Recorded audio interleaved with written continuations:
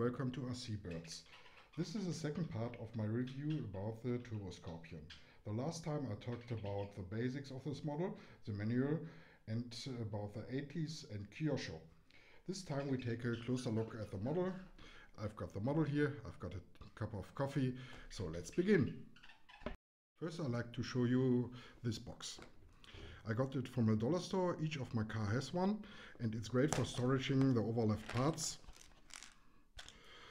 and for sorting the screws while you're building the car. Very interesting is this part above, and on the right side we got here the key or the tool for the oil fill shocks. Very useful. Some oil. This was the oil that's mentioned in the manual, but I don't use it. It's not such amount, if you see, compared to the shocks. I don't think it probably will be enough. But Kyosho got me this one. It's a little bit softer. It's 7.5 weight. I used it and have much left in spare. And one interesting thing, this bag was additional in the box, and there you got some screws you might lose or E-clips or other things for maintenance. This is this ring you see here is for the differential. The kit comes along with thread lock. Some parts from a radio system. And as we all know, the typical tool every RC car has, and they got some grease too. And I'm not quite sure. Okay, this tool was in the kit too. In this red hole you can put one side, the upper side of the oil fill shocks, and on the other side you use to close up the oil fill shocks this thing.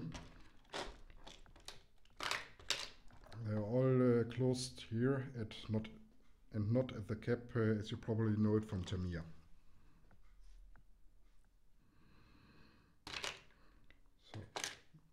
This box is very great if you're outside driving. You have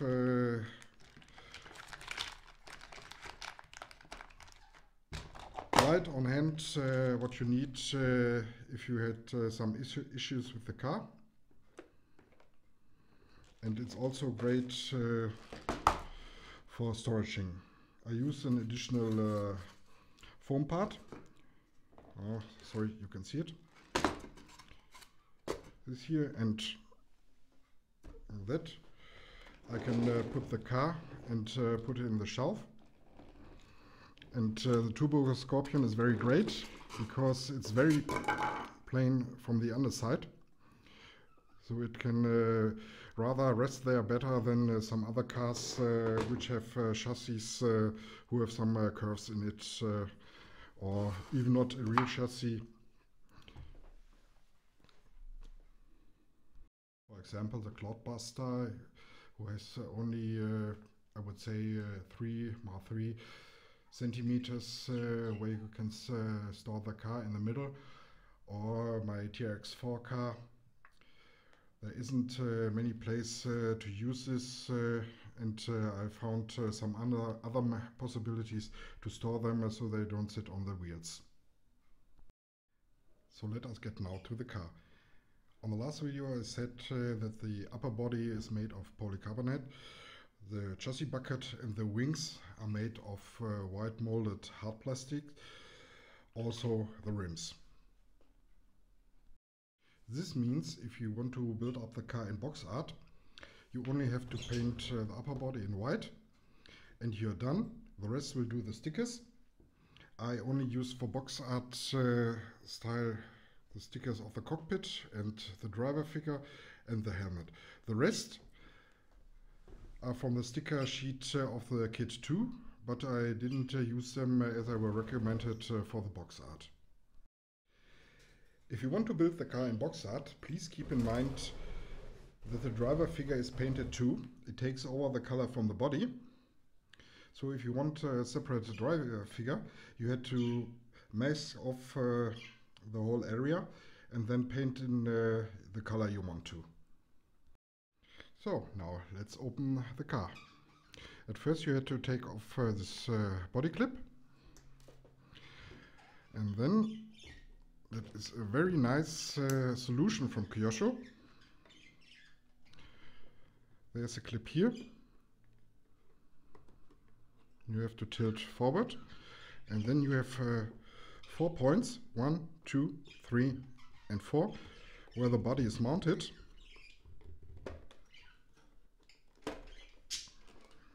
Just clip it off.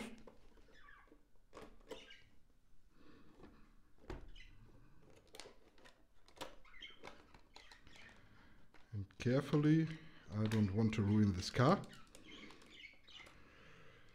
Here it is. This is my third channel for the lights. I take this off for the review and we come to it later. As you can see, there is no big magic in this car. We've got our steering servo, the receiver, the ESC and the power switch. And as you can see, the power switch is turned on the whole time. I need this because I couldn't place it where it is used to be. We come later to that. And as you can see, I got this extension cable here for the battery. For the reason, I'll open up the door, and this is quite easy. A body clip. This is not standard. This is a big Tamiya ones. For my fingers, it turns out that they are better than these small ones who are in the car. So here's a battery compartment, and as the manual say, you should come through this hole.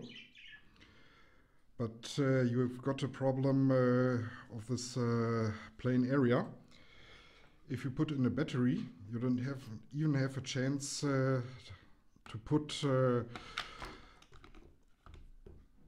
this plug or socket into this. So I use the extension cable and can put both into this here. But I have to extension the whole thing, because the cable of the ESC is very short.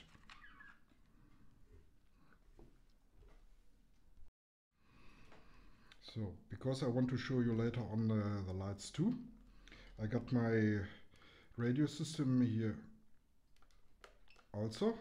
Now it's on. And we put in the battery. And as I said before, the power switch is already turned on, so I have to ensure.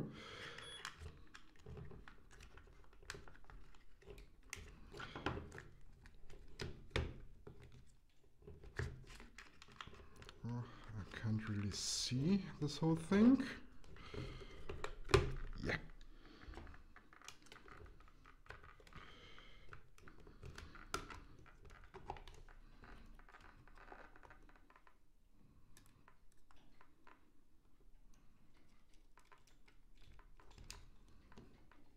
Body clip in.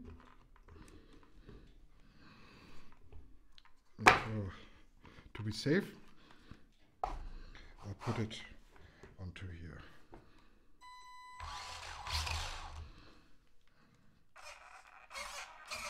Okay, everything's fine. And now I turn it off, because I don't want the sounds in the background. We now start with steering.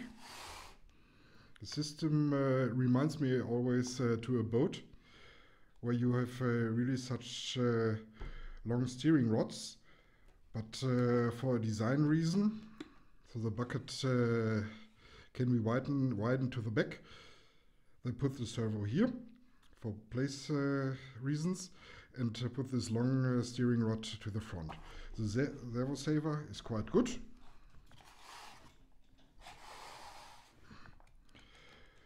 and you've got not so sloppy wheels as you know it from other cars. The most of the backlash is here at the axles and not in the steering. I wouldn't say that it's very precise because this is an off-road car, and there you don't need a very precise steering like an on-road car or a drifter.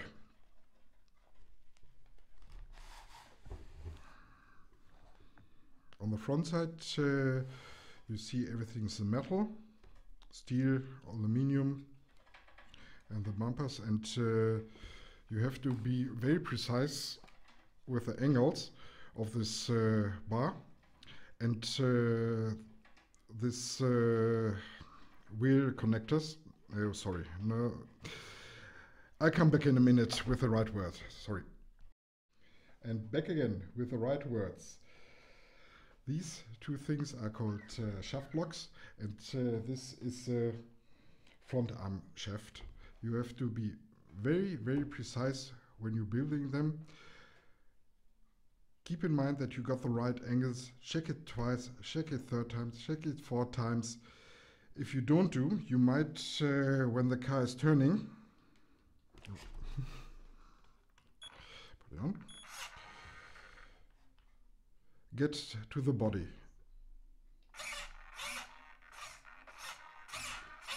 If you work very precise, there shouldn't be an issue that you ruin the body in this area. On the other side, you see it's a frame rail chassis which is reinforced, and I think the 1 centimeter more in length compared to the Scoprion is made over this and this plate. So the whole gear section gets out a little bit further compared to the Scoprion. These frame rails are made of aluminium too, and the bucket is only screwed to the chassis and has no stabilization function. So you got a real monocoque chassis. On the rear side, oops, my coffee. I got a Tamiya Superstock motor and this heatsink from Yaya Racing.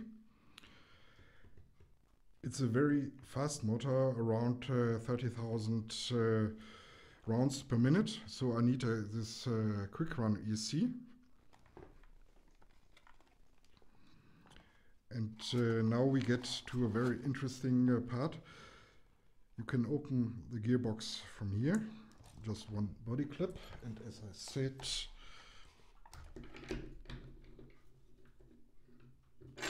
yeah, come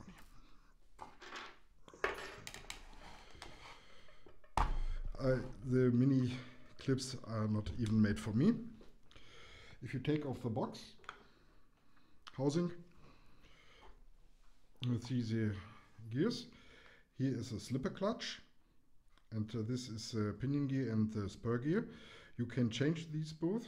There is another gear ratio in the kit, which the car maybe probably slow down, but give it a little more torque. So it depends on the track you are running. This car is planned for our holidays at the Northern Sea, where I want to drive it on the beach.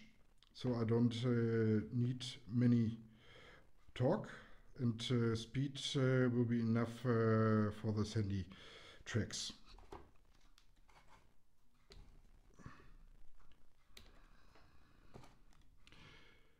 And this is a differential.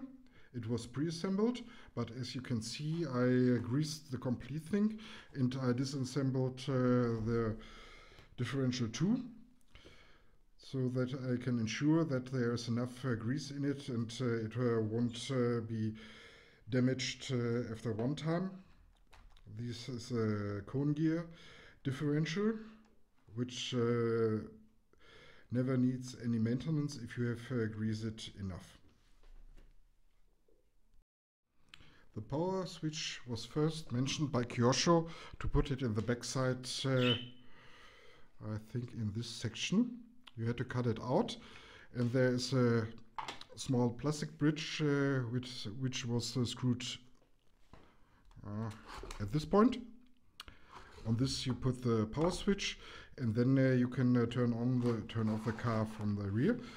But I used a 4+4 light set of Carson, so I need the place for the lights and don't want to put this switch onto there. And I think the bridge where the switch is put on from Kyosho prefers Kyosho ESC, and this probably wouldn't fit, and I don't trust double-sided tape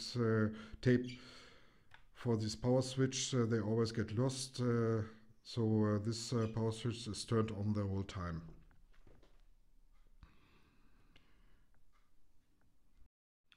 So get to the lights.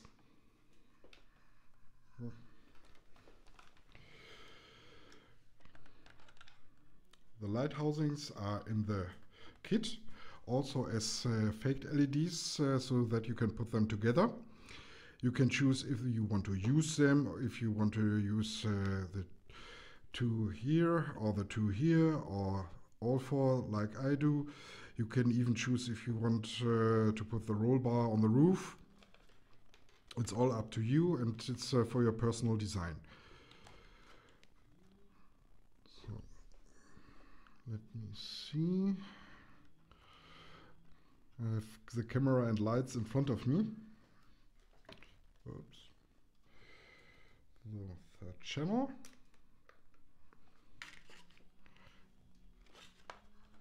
So these are the 4 lights, and if I get 4 rear lights, I don't even want to lose them or stick them into the body. So I choose to drill some holes in, get some LED clips, and make sure that when I drill the holes,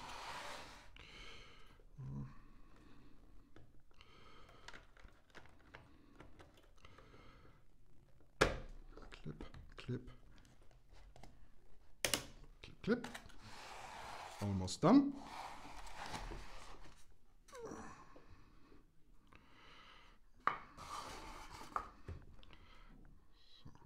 And as you can see now, it's not only from the RC driver's vision that you can see the rear lights. It's probably when you're driving behind this car.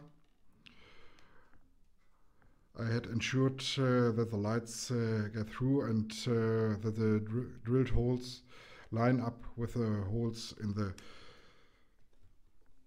shock mount. For a better view, I close the blinds and will now turn off the lights. Oh, I missed the main light.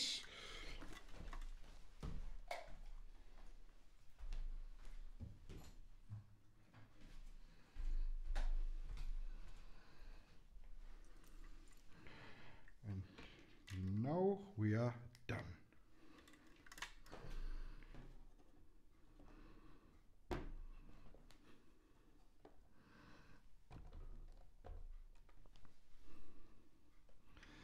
Yeah, the red lights seen from the front are the reflections.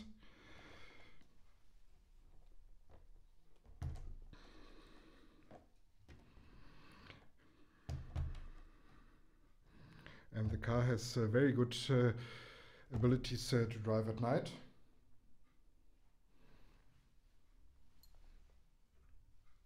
Because of the lights.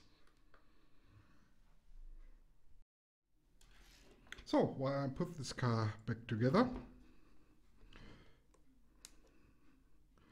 let me think if I've forgotten to say something about this car. Oh yeah. The tires are complete, front and rear, filled with foams, which are in the kit too.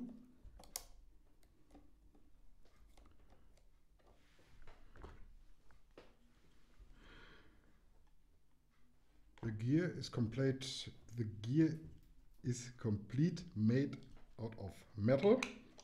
There are no plastic gears in there.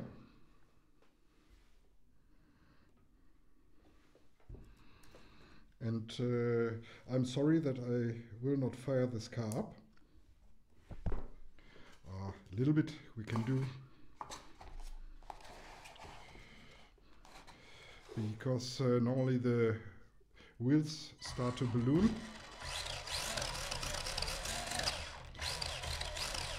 I'd glued them on the inside because I think that is enough. And as I said, I want to drive it on the beach. It hasn't to have as much power as a car would drive on some harder ground.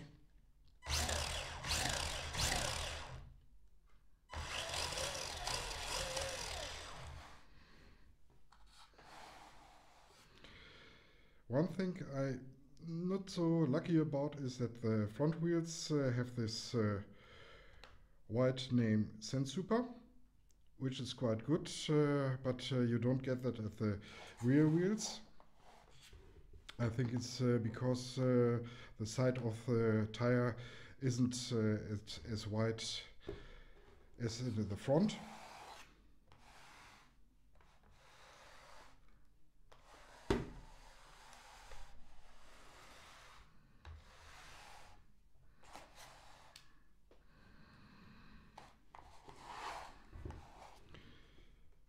You can adjust the shocks, front and rear, but as they are built now, as mentioned in the manual, and I'm very happy with them.